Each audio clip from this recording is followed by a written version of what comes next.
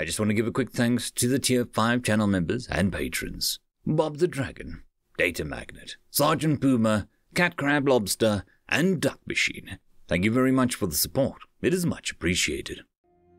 Story number 1. Humans Are Weird. Out of Joint. Written by Betty Adams. Are you quite sure that the harness crates are within the human's lifting tolerances? Forthclick asked, his wings twitching a bit as he settled himself on a perch beside the base commander. They are far under the tolerance levels for even the weakest of humans, Commander 57 stated with a curt tone into his voice. When I suggested bringing in a lift, the human nearly had a fit laughing.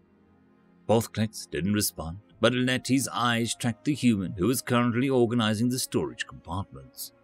The planet that they were on was shifting into what the humans called a monsoon season, while the storage compartment was rated for the wing-ripping force of the winds. The design involved a bit too much flexibility to allow for storage in the outer surface when the walls started pulsing with the wind songs of the planet.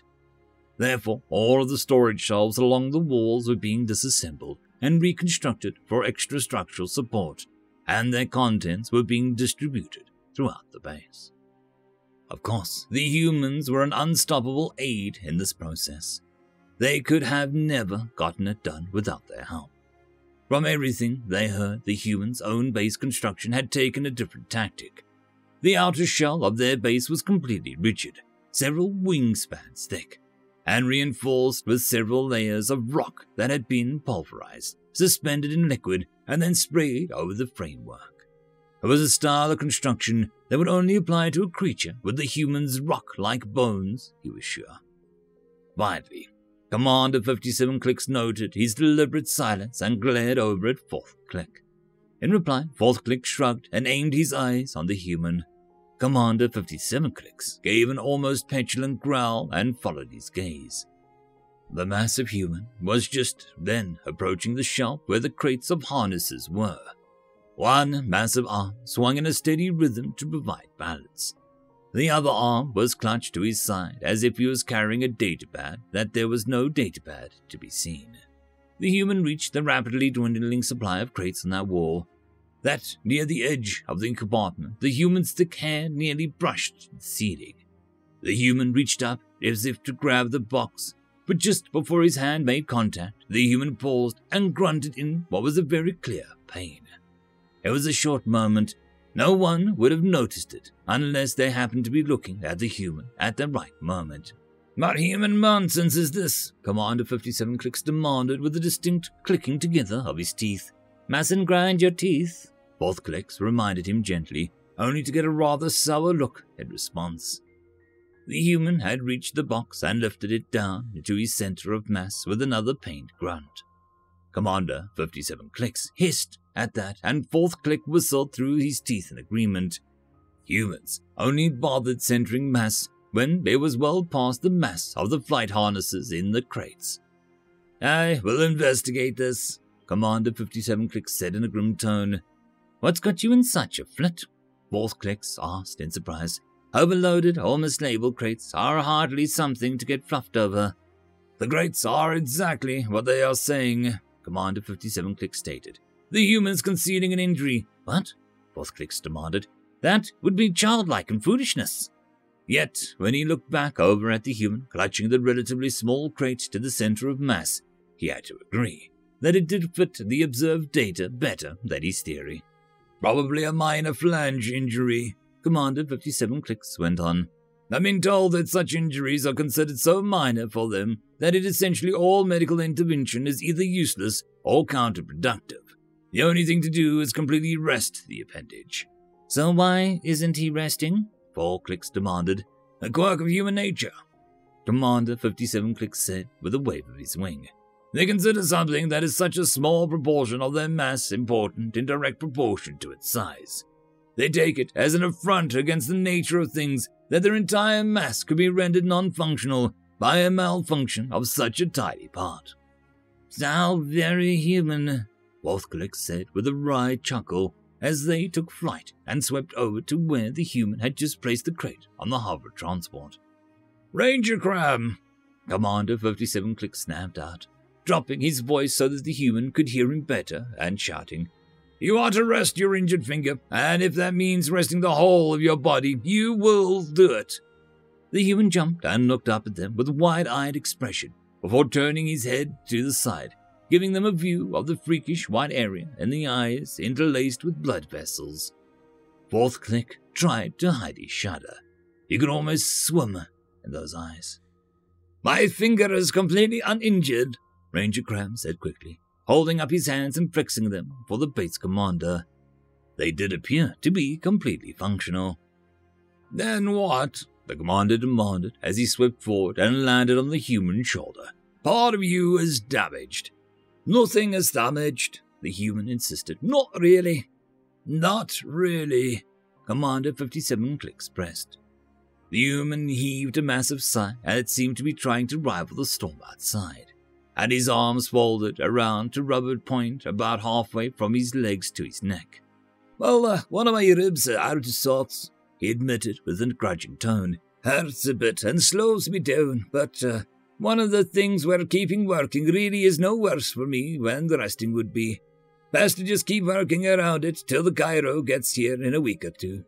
"Please explain that adverb," Commander 57 Clicks interjected.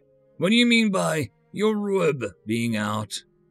The human paused, and his face worked as he tried to explain what was clearly a simple term to him.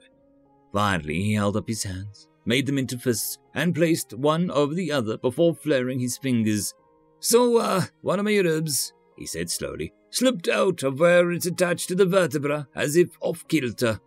Both of the winged let out horrified shrieks and darted into the air. The human winced at the sound and glanced at them uneasily as they darted around. "Your spine is misaligned." Commander 57 Clicks finally calmed himself down enough to confirm, even as he gave a discreet wing signal for Fourth Clicks to contact the human commander. They were going to need backup on this issue, no doubt. The human groaned and raised his hands to rub his face. "Look," he said, "it's not a big deal for us. I'll just be in a bit of pain until, Sit down," snapped the base commander. The human heaved another sigh and gave a longing look at the half-empty shop before slowly lowering his massive frame onto the hovering transport. "It's no big deal," he muttered in protest once more. End of story. Story number 2. Titanium Obelisk, written by I.R. Good at Writing. Well within the borders of the Zokosed Republic, there was a world blackened by soot and pitted by craters. In this world, nothing but a whistling wind and a groan of decaying cities was heard. A titanium obelisk stood silent at the bottom of the deepest crater. Automated drones surrounded the monument, always working to keep the blowing ash from burying it. On its 3 faces, the following words were inscribed in a Zokosed common. "This monument belongs to Earth, gone from existence, but not from our minds. It is a beacon of legends and heroes, and not ours, but mankind's. Let it serve as a reminder of debt that can never be repaid to a race whose dauntless story will never fade. Through transmission and reports we did learn of how they made our oppressors burn. When the oppressors first came to the Zokosed, we fought and bled, and millions were left dead. Our governments collapsed, the people left helpless. A future of labor and toil became doubtless. Rebellion was futile and out of the question. Zirconians were killed for any transgression. To the 4 corners of the quadrant we were sent, under the oppressor's whip, and this was our torment. But between the beatings and the lashings we had heard of a people whose wrath the oppressors incurred. With a declaration from its leader, mankind went to war, and our masters scoffed, never losing a battle before. A mighty armada of warships was prepared, another victim of their brutality they ensnared. To battle they went, convinced of victory.